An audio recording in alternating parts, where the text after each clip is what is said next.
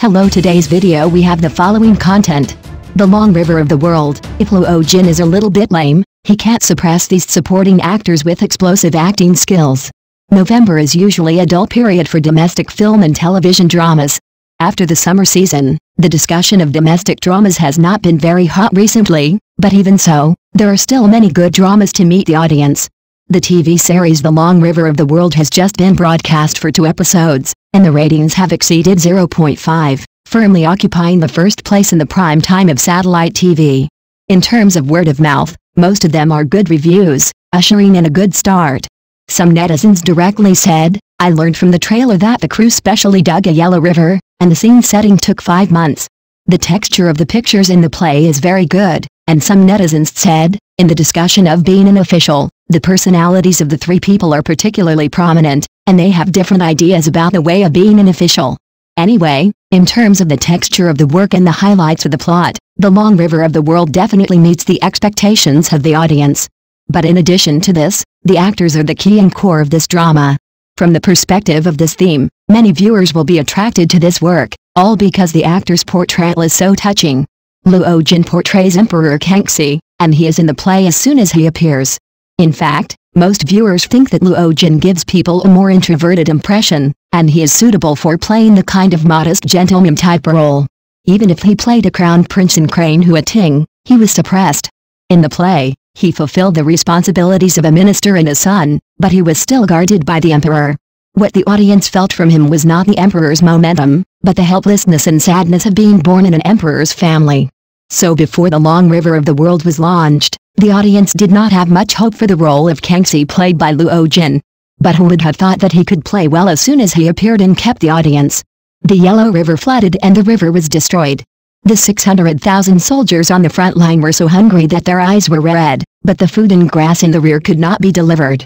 Luo Jin played Kangxi anxious and angry. But the officials around him would only use its hard to defy fate to make excuses for themselves. Kangxi had no choice but to ask fate. This was not only an answer to the officials, but also a bit of self-mockery. Just these 2 simple words, Kangxi's unwillingness is fully displayed. Officials can deceive their superiors and perfunctorily do things, but he can't. He asked angrily, "It is fate that I, the Qing dynasty, dominate China, but it doesn't want me to withdraw from Shanhaiguan in disgrace." When he said this line, Luo Jin widened his eyes, his whole face was deformed and red, and the bloodshot in his eyes reflected not only unwillingness, but more anger. With just this one line, Luo Jin performed the king's courage. Through his portrayal, the audience can see the sobriety and rationality of the character. He doesn't believe in fate at all, and he will never bet the lives of the frontline soldiers and the future of the Qing dynasty on the so-called fate. Of course not, except for the leading actor Luo Jin. The supporting actors in The Long River of the World are all very strong. If it weren't for the aura of the role of Kangxi, and Luo Jin's stable and excellent acting skills, Luo Jin would not be able to control the supporting roles in this drama. Wang Zhihong takes the lead and plays a loyal minister. The first outstanding supporting role is Jin Fu, played by Wang Zhihong. This man is honest and upright as an official, and he is particularly calm and composed. When the Yellow River flooded seriously, it was he who stood up to stabilize the hearts of the people, so that the people who were retreating took up tools to resist the flood. When he appeared, he was wearing official uniforms, with a firm look in his eyes, using his body to block the flow of water, and working with the people in tattered linen clothes. But at this time, those river officials who withheld the silver for building the embankment were still praying to God and worshipping Buddha at home, smoothing relationships everywhere, deceiving the superiors and concealing the subordinates, and even wanted to use Jin Fu as a scapegoat to deal with the work. In the end, this very courageous loyal minister was actually stripped of his official uniform, taken to the capital, and charged with embezzling public funds for river management, and became a prisoner. The next scene was Wang Zhihong's highlight moment in the whole drama. Ming Su was ordered to interrogate the case of corruption. Wang Zhihong's hair was disheveled and dripping with rain, and he looked very embarrassed. But when he opened his mouth, he was generous and calm. He asked back, "What's the use of money?" Then, he neither pleaded nor defended himself, but took this opportunity to recommend a talent for river management to Emperor Kangxi. In Wang Zhihong's performance, life and death seemed to be of no concern. It was meaningful for him to live for the country and the people.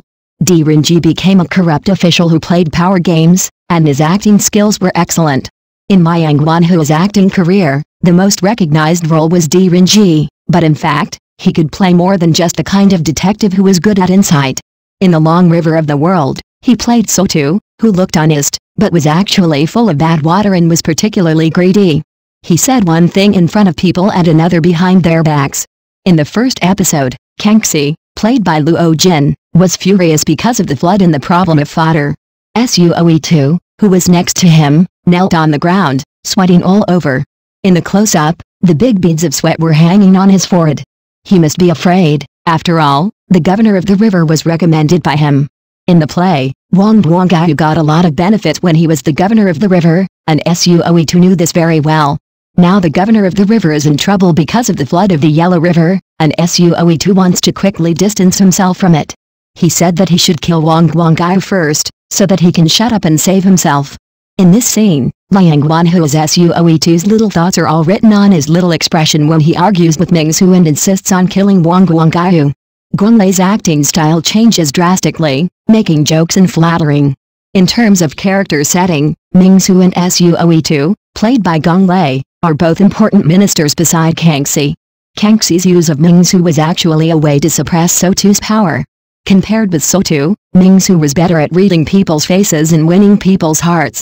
In the play, this characteristic of the character was shown in a dramatic way.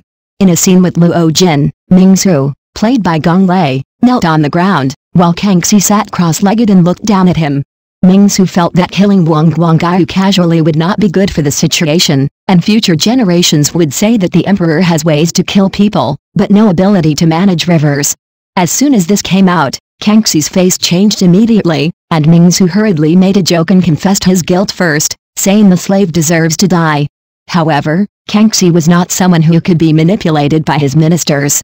He followed Mingsu's idea and agreed to postpone the punishment of Wang Guangyu. If someone impeached him, Kangxi would pull Mingsu out to take responsibility, demote him by 2 levels, and make up for it after this storm passed, and reward him with a yellow jacket. Since the emperor said so, Mingsu could only agree. He smiled awkwardly, and was in a dilemma for a few seconds. Then he moved his knees and took 2 steps forward, lying on the side of the emperor's bed. Then he said with joy, "Your Majesty, I am willing to accompany you to play Zhou Yu and Wang Gai, so please rest assured."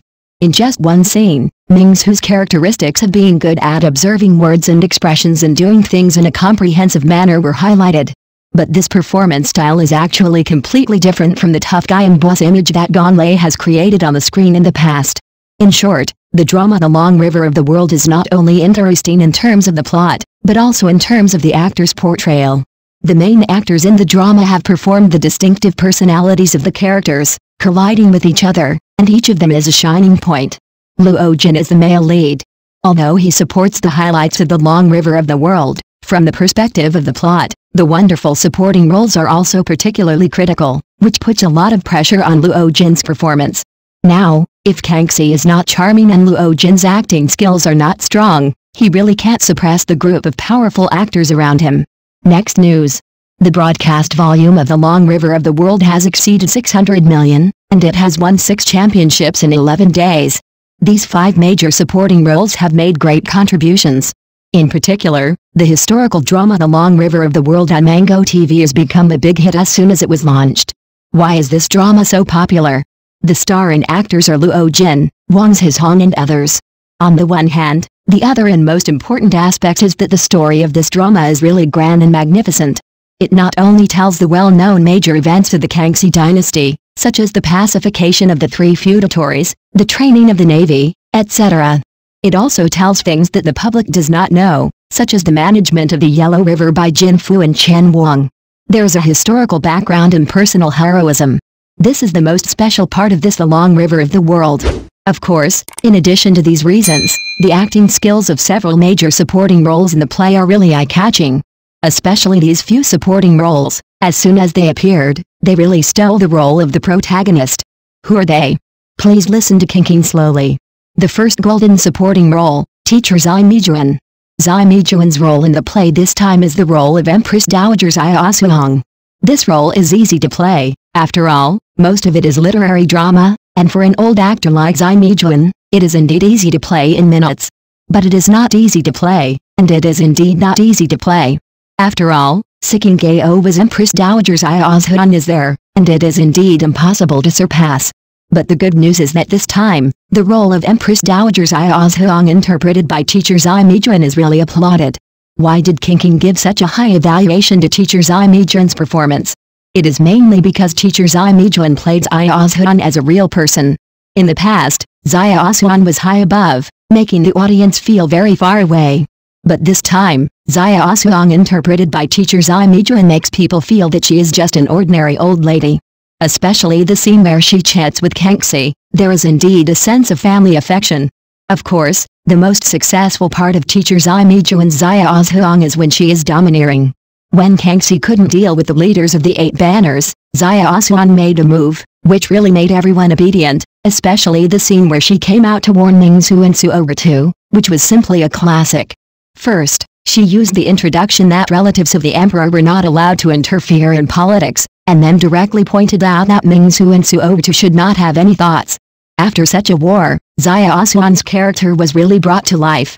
It can be said that teacher Zai Meijun's version of Xiao's Huang is definitely better than Siking Gao's, and it is really outstanding. The second golden supporting role, Gao Shiki played by Lu Xiaoyu. At the beginning, everyone probably thought that Gao Shiki played by Lu Xiaoyu was just a minor supporting role. But in the later period, the role of Gao Shiki was really surprising. Especially in these few scenes, Lu Xiaoyu really played the character of Gao Shiki, a sly, calculating, and scheming person. The first scene is the scene where Gao Shiki was sent by Kangxi to mediate the dispute between the Governor-General of Liangjiang and Jinfu. Kangxi had sent a bookworm, Su Qiangsu, to the imperial envoy, but he was helpless in the end.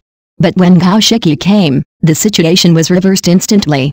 He first used fendering means in front of Jinfu to force the governor of Liangjiang, Azixi, to surrender. Just when everyone thought he was an honest official who would arrest Azixi and return to report, who would have thought that he would burn the evidence in front of Azixi and sell Azixi out? Seeing this scene at the time, I was really shocked. What kind of official is Gao Shiki? How can he please both sides? Of course, this is only one aspect. What really makes people smack their lips is such a scene. That is, when Kangxi learned that Wu Sangui was defeated and the 3 feudatories' rebellion was lifted, he was ecstatic, and the ministers also sang praises. But only Gao Shiki wrote words in front of Kangxi, asking him to be prepared for danger in times of peace and not to get carried away. In this play, we can see that Gao Shiki is a bold and careful person who is good at research and good at understanding human nature. Such a character can actually become the protagonist, which is why Gao Shiki became the focus as soon as he appeared, because his role and acting skills are indeed capable. The third golden supporting role, Yu Zhenjie played by Su Ke. When Yu Zhenjie appeared, he felt like Hai Rui in the Ming Dynasty 1566. He is upright and can't tolerate any sand in his eyes. But this character, the more you look back, also has his cuteness and madness. For example, these 2 plays are the highlights of this play. One play is the play where Chen Wang tricks Yu Zhenjie into robbing official grain. At first, Yu Zhenjie said he disagreed with everything because it was not in line with his morality. But when Yu Zhenjie was alone, when he was reflecting on himself, especially when he thought about saving the lives of ordinary people in a county. At the end, his madness, the plot where he dragged Chen Wang to rob the government grain, really made people feel like they were watching Jiang Wen's Let the Bullets Fly. Of course, in addition to the madness, the cuteness of this character also makes people reluctant to fast forward for a second. That is, Chen Wang dragged him to drink. He said at first that his mother didn't allow him to drink, but in the end, after Chen Wang dragged him to taste it, he couldn't stop. The first bowl, he drank too fast and didn't feel the taste. The second bowl was a little interesting, but he drank too quickly. The third bowl, the fourth bowl. Of course, the more interesting is still to come. That is, after he got drunk, he went back and was forced by his mother to move bricks as punishment. That play is also amazing. It's a complete comedy effect. In fact, in addition to these scenes, Yu Zhenjie also has clips of trying cases and clips of poetry with Chen Wang, which are all amazing. This is a good actor. Obviously, it is a small supporting role, but he shines in a limited role. The fourth major supporting role, Mingsu played by Gong Lei. Gong Lei in everyone's eyes actually comes mainly from 2 dramas. One drama is Lin Zhonghu in Ice-Breaking Operation. The other is Dong Shu in Ice Rain and Fire. In these 2 dramas, Guanglei played the ruthlessness of a drug dealer to perfection. In this The Long River of the World, Guanglei played a flattering, but also scheming Ning Xiang to life. Especially the scene where he first appeared to pay homage to Kangxi, it was really the ceiling of flattery. Kangxi was in the rain, and Mingzu, who originally came with an umbrella, saw that the emperor was also in the rain, and he quickly asked the eunuch beside him to throw away the umbrella. And this was not enough, he even deliberately smeared a little mud and water from the ground on himself to increase the sense of reality. Just this one detail is enough to prove Guanglei's acting skills. The fifth major supporting role, Suo played by Mr. Liang Guanhua. From the resourceful Di Renji to the somewhat reckless Suo Xiang. Teacher Liang Guanhua's span is not small, but to be honest, Liang Guanhua is worthy of being an old actor and a national first-class actor. He brought the character of Suo to life with just a few details. For example, he played the character of Mrs. Meng with just a few details. One is that he loves to write poems even though he is not good at writing. In the end, he was accidentally tricked by Gao Shiki, and when Suo, who was angry and embarrassed, returned home, he personally hung Gao Shiki up and beat him. Just this scene is quite interesting. Of course, Suo could not become the most popular person in front of Kangxi just by the character of Mrs. Meng. Suo also has his own schemes and thoughts. For example, when the Governor-General of Liangjiang, Azixi, and Jinfu had a conflict, Azixi also invited people to the capital, hoping that Suo would come forward to help. But how did Suo do it? He directly told Azixi not to go against Jinfu. After all, what His Majesty is thinking about now is the safety of the Yellow River, so there is no need for Azixi to make trouble with Jinfu. Later, Kangxi sent Gao Shiki to deal with Azixi, which actually proved that Suo's judgment was correct. So, Mr. Liang Guanhua really grasped Suo's character. There's a reckless side and a meticulous side. This is a good actor, and this is an old actor with a thorough understanding. Although the above characters are only supporting roles in the play, to be honest, as soon as they appeared, they really caught the audience's attention, and even stole the limelight from the protagonists. This is the truth, there are only small actors, no small roles. No matter how small the role is, they can shine. With this group of actors, the ratings of The Long River of the World can easily win the first place. It is really justified. What do you think? Thank you for watching the video, please leave your opinion in the comments section. Don't forget to press the channel subscription button. If this is the first time you watch a video on the channel,